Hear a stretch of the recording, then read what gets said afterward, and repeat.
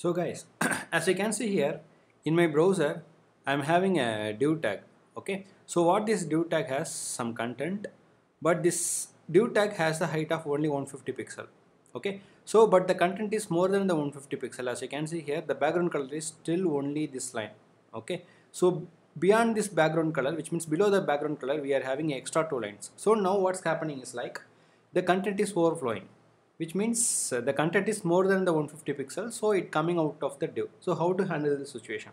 So for this thing, in the CSS we have the property called overflow. Okay, what this overflow will do, it will help us in case if the content is overflowing for the particular element, we can take some action here. So which means I'm using the property called hidden. So now what will happen, whatever the content is overflowing beyond that height, that can be controlled, which means now it will not be visible here.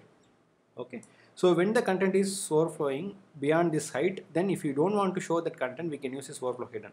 There's a one more property called scroll. So what this will do, this will make the scroll here. So whatever the overflow content, it will not be overflow, but I can able to read it by using the scroll bar, which is created by the browser.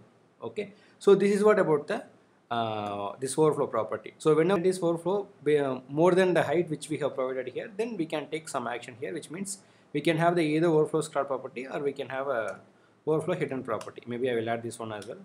I will add a comment here. So hide the extra content. Okay.